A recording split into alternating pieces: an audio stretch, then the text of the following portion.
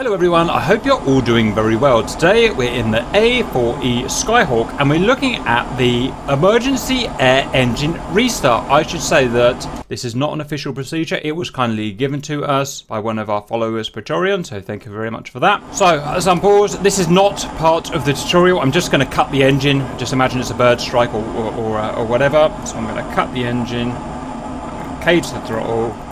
Okay, that is simulating the engine cut. Just going to put the throttle back in the flight position. Okay, you can see that we have a cut engine now. You can see the percentage is falling. You see the PR has gone off the scale, off bottom of the scale. The fuel quantity's gone. That's a dead engine. Now we're going to start the procedure as we've been told. So the first thing that he tells us is fuel emergency cutoff. Now I'm taking this literally as he sent it to us. I'm not sure if he's using this to show us how to cut the engine or whether this is actually part of the procedure, but let's just do it anyway. So it's this guy here. We have to lift that guy up there. We have to left click there, and that is the fuel cutoff. I'll keep pausing it because otherwise I'm going to crash. Next, we're going to move the throttle stick here into the ignition position. So that is from idle. It's currently in idle. I've been flying it. I put it down to idle like that. And then I'm left clicking there to put it into ignition. That's ignition. Next, I'm going to put the fuel back to normal. So there, close. Next, we're going to activate the emergency generator. This is the coolest bit. Pull that.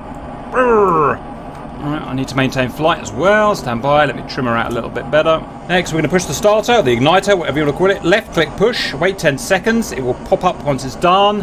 It's magic. And then we will move the throttle here with the right mouse button into idle. Stand by, wait for it to pop out.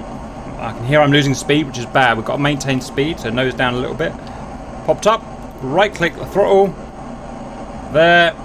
We need to drive the airplane now to windmill the engine. We have to get the engine up to a certain speed for it to catch. So you can see there the RPM is rising as we dive down, which is great. We really want to get past the idle. This would be done with ground power or ground air on the ground typically, I believe. Emergency generator bypassed. Bypass that guy there forward. I can start powering up now. Keep an eye on the RPM. And we've got a working jet. Reset everything back to normal. Everything's already reset there. This guy here, I believe we can go back to normal now. And so jet started and done. I hope that was useful and see you later.